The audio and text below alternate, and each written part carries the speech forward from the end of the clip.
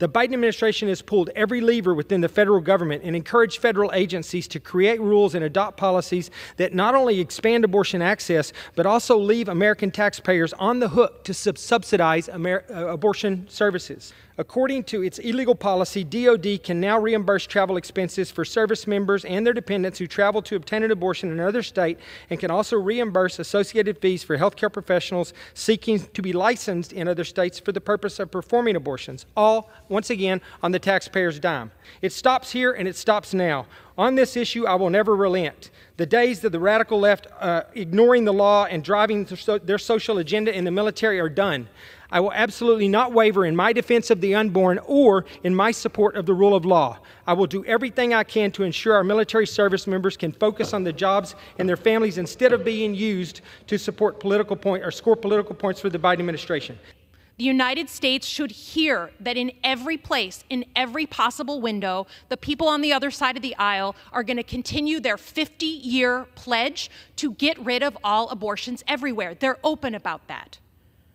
And while those of them who are in competitive elections may try to mealy-mouth what they have done for the past 20 years, we need to hear what they are telling us.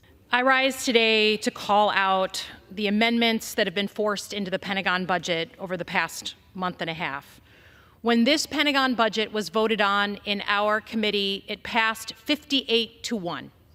I voted for it, as did many of my peers on this side of the aisle and the other side of the aisle. When it left our committee, it became a wish list of right-wing culture war agenda. If you take a 40,000-foot view of what's going on here, it becomes very clear. The other side of the aisle is not going to stop until there is a federal ban on all abortions in every state, in every circumstance. Our last speaker made it clear. A bill that is typically bipartisan is now become a prisoner of this debate. So let's review the bidding. We have seen the other side of the aisle put in unnecessary abortion restrictions in minor appropriations, in veterans bills targeting female veterans. A single senator is holding up 300 critical military nominations because service members want to get leave to get the care that they need.